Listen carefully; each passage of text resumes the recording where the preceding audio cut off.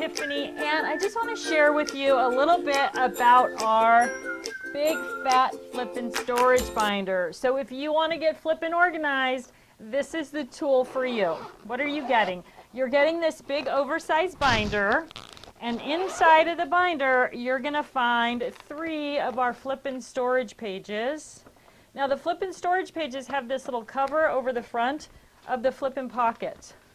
That locks down with this little tab. So you want to lock the tab because that keeps your Flippin pages from flipping when you're flipping the big page. Okay, I know you really can't see anything because it's all clear plastic, so let me show you what they look like all loaded up. Oh! Okay, card makers, look at this. The top pockets are 4x6, bottom pockets are 5x7, so perfect for cards you've made, card blanks, anything that's in that card dimension. And look how you can just flip through and see everything on both sides of the pockets. So whether you're storing cards you've made or ideas for cards, sometimes you just have the card fronts. It's a perfect place to store them right here in these pages. What else is going to fit in your Flippin storage pages? How about embossing folders? Look at that. Now you can see I made little cheaters on my embossing folders so I can see what they look like. So some of them I cut off the package, and some of them I just did a rubbing, right? So I could see how that was going to imprint. So embossing folders. What else? Again, card makers and stampers.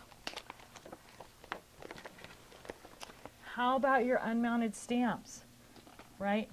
Imagine just being able to flip through, coding them, you're following the 4-section system, or you're using a catalog with numbers. But even those red rubber stamps. So I've got these adorable stamps from Whimsy Stamps. I kept the packaging so I could see what the image was going to look like, and there's that stamp, right?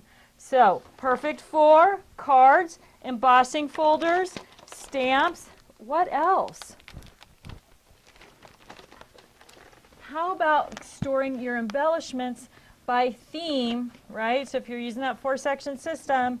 So I've got all of these US road trip embellishments all together in one Flippin storage page. So when I'm going to work on something that's this theme, I know I can go there and I can see all the pieces. Now I've only got one thing in each pocket, but you can easily put multiple things in each of your Flippin pockets. So 2, 3, 5, depending on what they are. And remember, they're clear on both sides, so if you have 2 things in there, go back and front so you can see both sides of it.